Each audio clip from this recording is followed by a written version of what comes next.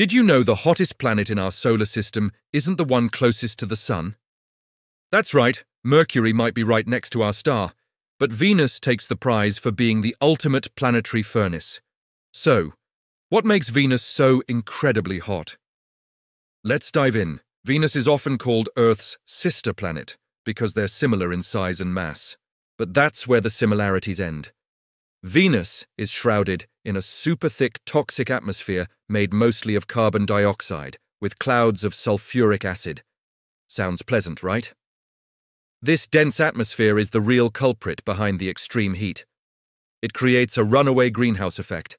Sunlight passes through the atmosphere and warms up the planet's surface. Normally, this heat would radiate back out into space.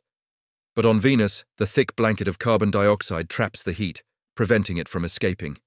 It's like leaving your car parked in the sun with all the windows rolled up, but on a planetary scale, and way, way worse. How hot are we talking? The average temperature on Venus is a scorching 465 degrees Celsius, or about 870 degrees Fahrenheit. That's hot enough to melt lead. The pressure on the surface is also crushing, over 90 times that of Earth's. It's like being nearly a kilometer deep in the ocean. Because of these hellish conditions, any spacecraft that has landed on Venus hasn't lasted very long.